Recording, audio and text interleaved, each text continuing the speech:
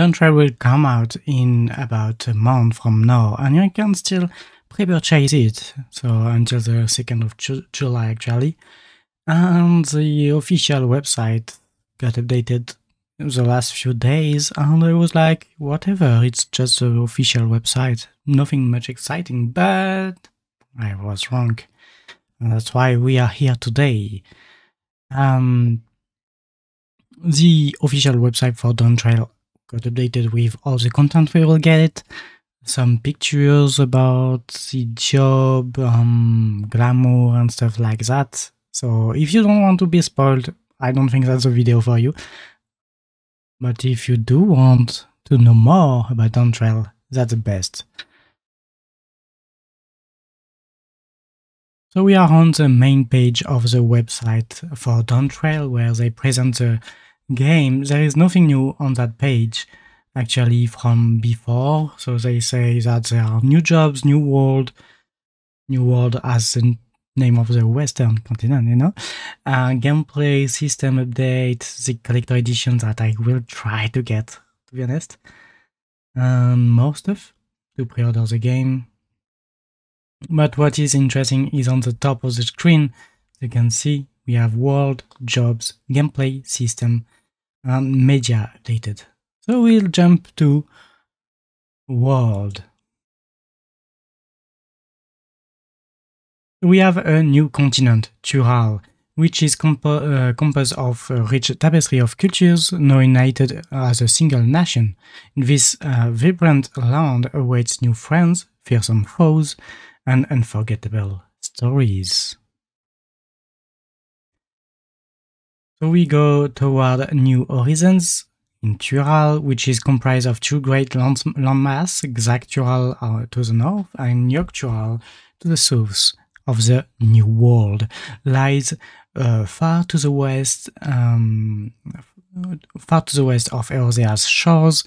Its many and diverse people spend centuries mired in territorial wars until the epic deeds of Qyorria and his dream of Qyorria saw them united under the banner of a single nation.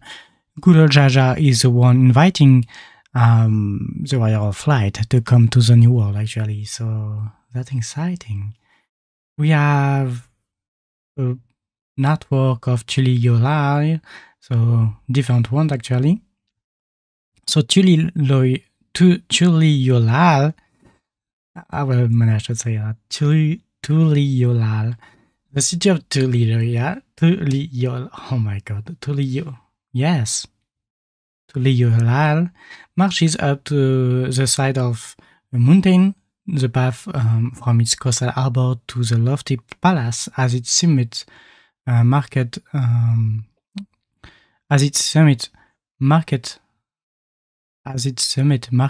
by a profusion of slopes and stairs embodying the ideals of the nation with which it shares a name. This ever-bustling metropolis is home to a population drawn from all the lands of Qyorria. If I remember correctly, while I'm reading that, the Endwalker website was not as exciting as this one, to be honest. In terms of content and stuff they show. We have different images on the bottom. So we have the coastal line of Qyorria. Yeah, the little port. And some other picture from the beach. And we've got this little media. Maybe. Okay.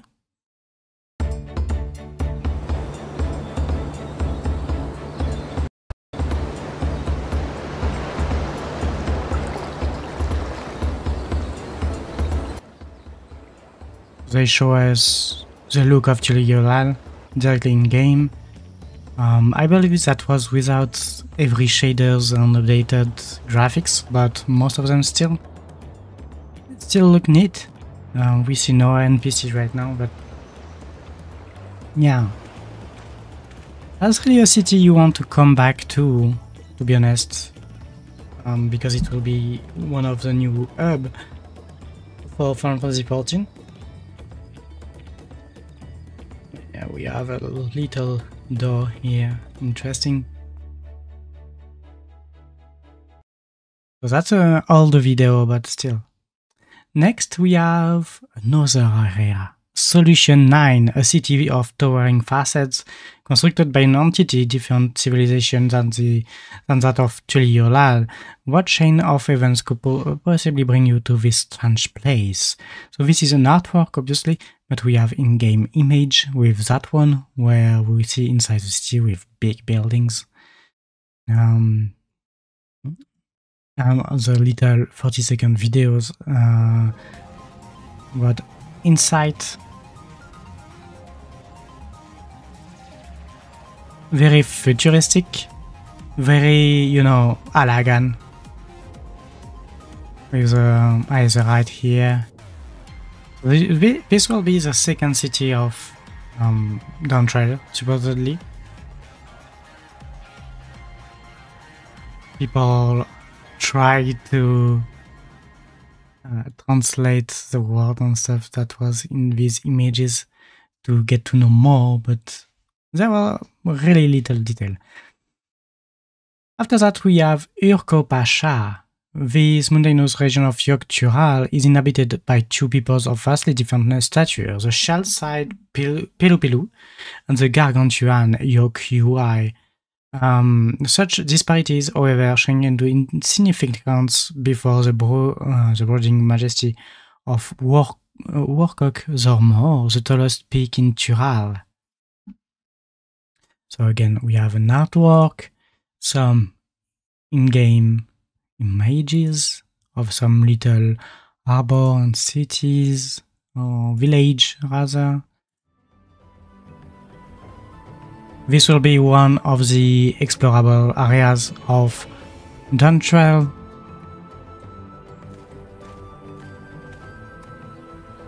So very tribalistic, to be honest, very... like they have their own culture and you can feel it. It's interesting. With these cards, some kind of land crafting and crafting. And a lot of exploration to happen, a lot of quests, I guess. Next we have Yaktail. These dense woodlands can be reached by dirigibles, which cross the mountain range of the southeast of Qyorria. The islands are rich in game and settled by Xbrial. The lowlands, where the thick canopy blocks the sunlight, are inhabited by the Mamulja. The region is dotted with naturally occurring wells known as cenotes, which are formed when water accumulates in sinkholes. So again, we have some in-game images with a little village here. The same village, I believe, but from the top-down view. Obviously, we have a video. What is interesting about that second explorable area is that you have a lot of heights and depth, depending on where you start. And so you can have really different feeling of landscape when you explore it. It's a bit like the... yeah, I shouldn't do that comparison, but it feels like the southern part of the east continent of World of Warcraft. I didn't play for a long time, so I don't remember the names. But yeah, it has a lot of forest and stuff. Next we have Kozamahuka. To the south of Qyorria stretches the verdant forest of Kozamahuka. Rivers great and small flow from mountains to the west and pour into the region, creating breathtaking waterfalls. Oh my god. Also, the people which inhabit the region resemble goblins and the Vanu. They have each built unique cultures within this vast wilderness. I think it's more this area that I meant, where you have eight different and stuff. And you can see there are 3 stages. So from the in-game view, like that. Really looking nice.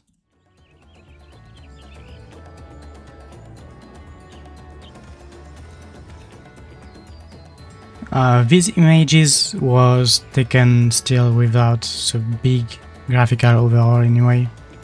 So in game it will be looking even better, I believe.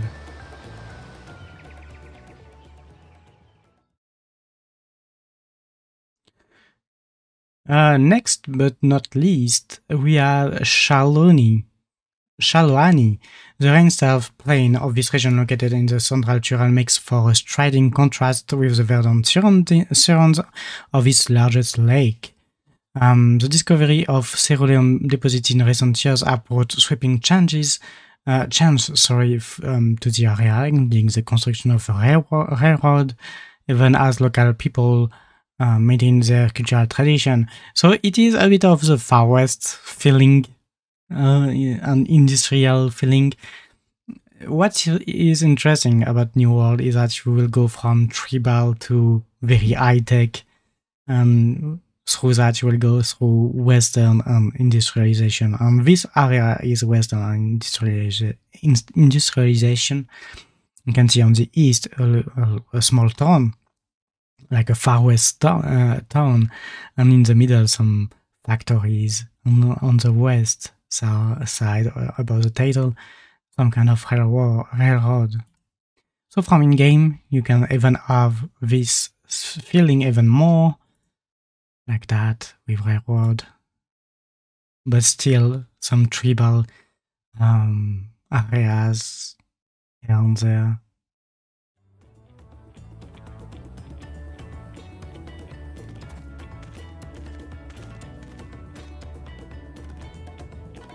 See, you can have a pub. That's really great. I believe a lot of people will want to gather in this. If I was working for 14, I would hope so, at least. That was made for that. And I believe if you go more to the west, you see there is kind of purple hue where the railroad goes. You will find heritage found in this region overflowing with lightning energies. Thick thunderclouds blot out the sun, while streaks of purple living illuminate the land day and night. We don't have a video about that because it will be spoilery, I believe, but we have still few pictures. As you can see on the very far part of the picture, the railroad from the previous region, I believe, and still in the first plan you have high-tech stuff. That's really intriguing. I really want to know what will happen and why did it happen. Accompanying the new region, we have new threats. So we had Valley Garmanda, which was already announced, and in some pictures before, the legendary beast, held to be the mightiest of in all Qyorria, is possessed of a serpentine body and the wings of a bird. Each time it has embarked upon a rampage, it has inflicted terrible scars upon the land, for which it has come to be dreaded as the Sky Ruin. Okay, so that's a big bird. But these two actually are new. Eliminator and Barrel Tender. Looks like bosses and looks like they come from two different regions. The Barrel Tender probably from some kind of forest or the desert, and Eliminator from the high-tech city. Both interesting design actually, and yeah, I really look forward for that. We have a new allied societies. So I guess when they say allied societies, it will be like the tribes as well. So that will be included in that. So we have the Pelu Pelu. As deft of and as they are of tongue, these diminutive people from Upkopasha are best known for their skill as merchants, traveling the continent upon their alpacas. So the alpaca on right. To peddle tea, coffee, mezcal, and fabrics woven from the wool of their steeds. Their masks are an indubitable symbol of reliability, making all all who don't them as trustworthy partner in trade. Okay, that was hard to read for me. We have the moblins, so equivalent to the goblins. The moblins of Kozamauka share some remarkable similarities to goblins, not least of all in appearance. Renowned for their ability to unearth the finest and rarest, these collectors facilitate the creation of beautiful metal works by providing their contracted artisans with superior material and working environs. So they are both about crafting and gathering, to be honest. If we have them on tribes. Mamulja, so this is a new kind of people. A big population is present in Tural. Hailing from the lowest forest of Yaktail, the Mamulja are divided into 3 distinctive clans, each possessed of singular talents, the Obigo, Bunewa, and Dobro. And the Mamulja fought bitterly with the people of the Ixbrahal, but after all the establishment of Tuliolal, many chose a life of peace within the city instead. Interesting.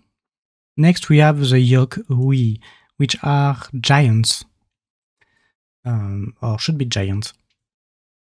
In ancient times, these giants of Urko Pasha dominated the Turali continent, but several centuries ago, their power waned, and they withdrew to a secluded mountain arm. Sparse they are in number, the Qyorria continue to immortalize their existence with glyphic tradition according to their unique belief of life and death. Okay, and then we have the Anu, which are like Vanu. Through their resemblance are many, the Anu of Kozamauka bear notable difference to their Vanu counterparts, not least of which being the distinctive hue of their feathers. Revering the great bird Kizaihi, they reside in waterside environment where they cultivate the verdant reeds upon which they subsist. So we have 5 new races, to be honest, 5 new cultures and societies to discover. And that's the end of the world section of the website for Dawntrail. Next we have, what do we have? We have jobs. For jobs, we have obviously 2 new jobs. The addition of the brand new jobs Viper and Pictomancer is accompanied by updates to the battle system, including new actions for existing jobs and a raised level cap. So first they show us the Viper with the artwork, 2 pictures of in-game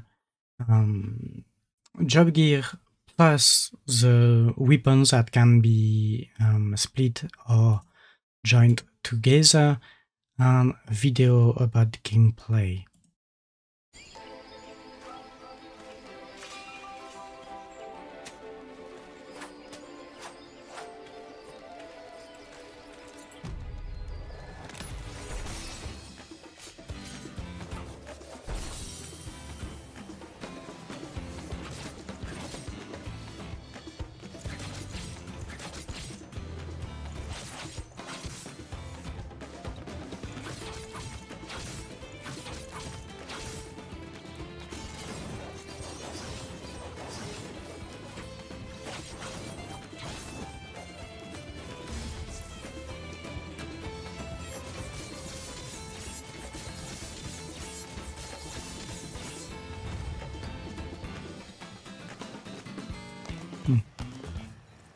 Nice. That was a bit of gameplay showing for the Viper. The Viper's close-range fighting style, passed down by Turali hunters for generations, uses quick and decisive strikes with 2 100 blades alongside powerful flourishes from a combined 200 weapons. Oh my god, I'm tired. Once the foe is weakened, they empowered themselves with the strength of their ancestors to deliver a powerful and decisive finishing blow. Among the myriad beasts of Qyorria, a select few awaken to preternatural power, becoming what are known as FFXIV. To overcome the threat of this almighty being, hunters studied one of the nature's deadliest predators, one capable of overcoming foes greater even than themselves, the viper. They are swift and agile, with dual blade-like fangs to bite, or combine into a single weapon to weave about the battlefield. Named for the serpent that inspired their fighting style, the Viper of Qyorria remains steadfast in their duty to defend the people. After that, we have the Pictomancer. We only have one job-related in-game picture, so with an Elezen, which is really nice, to be honest, a very high quality. We have the artwork, obviously, on the right, and the video.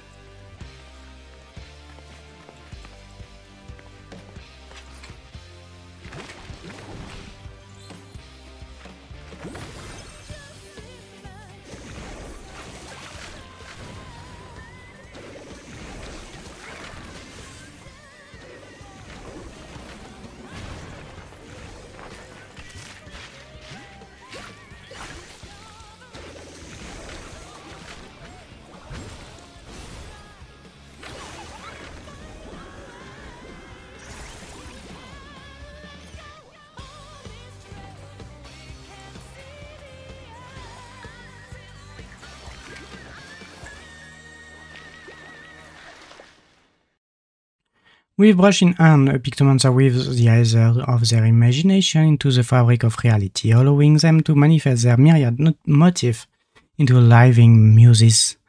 Yet every work of art takes time to perfect, and their palettes are ever prepared with a colorful arsenal of instant cast abilities and spells. Thus the 5th Astral Era is most famously associated with the War of the Magi. A wealth of lesser-known legends were forged in that bygone age. Among them is the tale of Archon Helm, an itinerant artist and mage who relinquished her traditional staff for a magic-cut brush. With it, she would render abstract image to life, establishing an entirely new school of magic in so doing. Masters of this arcane disciple follow in the Archon's footsteps, wielding vibrant use of either to invoke all manners of fantastical beasts, weapons, and landscape from their mind's eye. For the source of Pictomancer's power lies not in their artistic skill, but the richness of their imagination, with which they strive to paint a brighter future. So with that, they put back the job action trailer, but for which I invite you to my reaction video for that, or directly for their video on YouTube. You can find the description, obviously. And we will go for the gameplay. So gameplay is about addition to the game more than just the story. Gameplay. The season of adventure has pulled into port with scores of new dungeons, raids, and other fresh challenges to test your mettle. Need a vacation? Chart a cosmic course with expansive new lifestyle content for crafters and gatherers. So first we have the Echoes of Vana'diel, a new Alliance Raid series that implies Final Fantasy XI collab. Adventure becomes to an altogether different world Vana'diel. What challenges await in this new Alliance Raid crossover with Final Fantasy XI? So that's interesting. There are a lot of similarities between 11 and 14, and even the creation of 14 was based on 11 very, very back, like before Realm Reborn. So that's interesting to finally have real content with 11, more than just the event. Next, we have the Arcadian, the new Red series, actually, which definitely happens in Solution 9. Here at the Arcadian, you'll find a grand spectacle, and unlike any other, the realm's greatest fighters pit fist against fist and magic against magic, putting their life on the line as crowds roar and clamor. Each clash more visceral than the last. Step into the arena if you dare, and either rise to become champion or fall forever in ignominy. That sounds really interesting. Is it really an arena and like you climb an arena? A bit like Enter X Center if you know the manga and anime, where they have to climb a tower at some point. Not, I mean, I could do that comparison for Deep Dungeons as well, to be honest. But yeah, we'll see about that Red series. Next, we have the new Ultimate Red. Futures Rewritten Ultimate. And as you can see with the picture, it is about the Red series of Shadowbringer. Like a river, the future winds in boundless ways. A single ripple may alter the course of its flow, and as one ripple leads to another, myriad are the possibilities. So it is in this land once blighted by the flood of light, where the resistance of many gave way to a morrow blessed by the night sky. If similarly the future ruled by two young women were but one of countless possibilities, what other form could their morrow have taken? Fascinated by such vision, the minstrelling wanderer waves a ballad of futures rewritten. So it won't be at release, obviously. They never release an Ultimate Red at the release of a new expansion. That would be quite weird, to be honest. But during the first year of Dawntrail, you will be able to go through Futures Rewritten Ultimate. We obviously have new dungeons, and they showed us 2 of them, I believe. Across the vast continent of Qyorria, adventurers will face challenging new dungeons and unprecedented threats with perils and pitfalls at every turn. It will take steadfast unity and careful coordination to emerge victorious. So we have artwork of both dungeons they showed us, with some kind of river crossing with a boat, some cave, and mountain climbing. I won't go through the video, but you get the idea. New lifestyle content, cosmic explorations, that's like the island stuff, I believe. So adventures in space, your curiosity and creativity will fuel a journey that's truly out of this world. So seemingly you will be able to go in the stars, explore, get some land in another planet or moon or something. We'll see. And more than all that, you will have new field operations. Even the most dauntless of sailors would sooner abandon ship than steer into Shades Triangle. Be not fooled by the lush and fertile island you spy on the horizon. Men and vessels like have been lost to its allure, never to be seen again. Yes, the wisest choice is to dismiss it as a mere illusion, but of course there are inevitably those who cannot resist the call of adventure. So a field operation, and they put a S on it, is like Eureka and Boja. Beastmaster, the new limited job, so capable of taming the wildest creature and fierce fiends. Beastmaster have unparalleled affinity with their charges. Work continues apace to bring this new limited job to the game. And of course, PvP, Unreal, Hildebrand, Variant Dungeon, Deep Dungeon, Gold Saucer, Trials, Blue Mage. Lot of things to come. But this one, that's nice. That's new update because we didn't know much about it. I will definitely make research about Shades Triangle in FFXIV. Next, we have system update. Immerse yourself in the body of Qyorria and beyond with an all-new graphics update.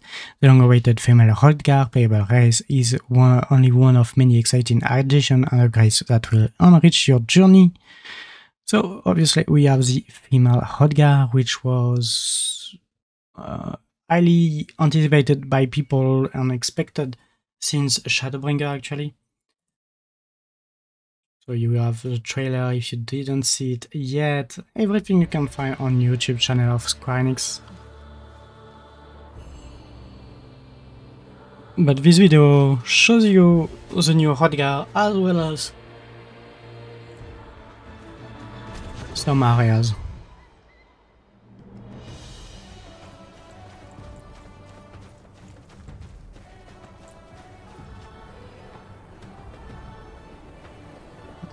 Like always with this kind of new addition, they will be played a lot at the first 2 weeks and then it will go down a bit.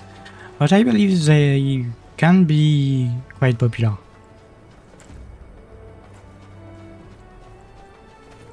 Just have to wait and see, I guess.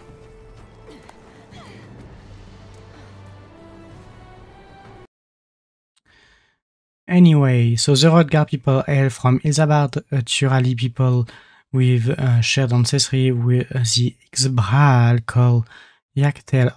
Females number relatively few among the population, but are readily identified by their lithe, muscular forms, equally distinctive in their predisposition for leadership. So there are two tribes of female Hrothgar, obviously. One from Qyorria and one from Qyorria. The ones from Qyorria are very, very rare in the lore, and not in the game, I guess. First graphical update. First is very important because they will add even more during Dawntrail and beyond. The game's first major graphical overhaul adds a host of visual improvement, including enhanced texture and shadow resolution, and improved material qualities for characters and environment. Expand the world of Qyorria and beyond like never before. They show us images here with some details on the clothes, the flowers and stuff. Here you can see the quality of the texture and the shadows. But I believe it's harder to see it in a picture than in game, to be honest. Some more, and we have a trailer for the benchmark, but they will change the benchmark, sorry, anyway. We have system updates. The expansion has a wealth of possibility for character customization, including the ability to apply 2 different dyes to gear, and the option of equipping both headgear and facewear simultaneously. So that will be... So as you can see the image, they change the color of 2 parts of the clothes. Also you can wear a face and a hat at the same time. Additional. Increased level cap to 100. That was, oh my god. That was announced anyway. New gear and crafting recipes. That's what I'm excited about, more than just a story. Duty support updates, like always. So without purchasing Dawntrail, you will be able to play female Hrothgar if you are up to Shadowbringer. You will be able to use the new graphical update and the system update. And obviously they do say that some things will be available only at a later patch. When they say that for this... Because I didn't say it before for the gameplay, but that's more for the gameplay, I believe, and some system update.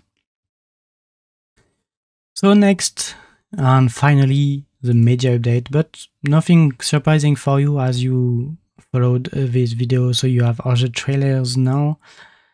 As for the artwork, oh, a surprise for me.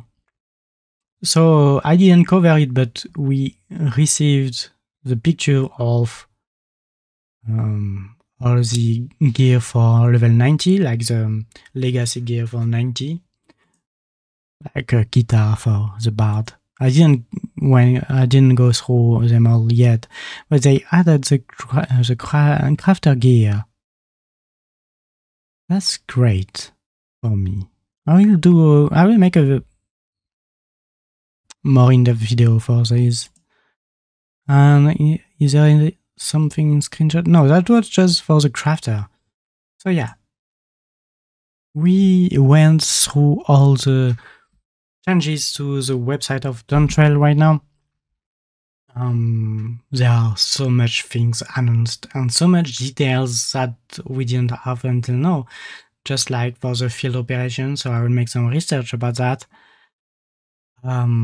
It was interesting to me, at least, and I hope it was interesting to you. If you appreciated this video, please consider putting a like to this video, a dislike if not, obviously. Comment below for your feedback about this website update. Subscribe for more Final Fantasy XIV Dawntrail content, and I'll see you in the next video. Bye bye!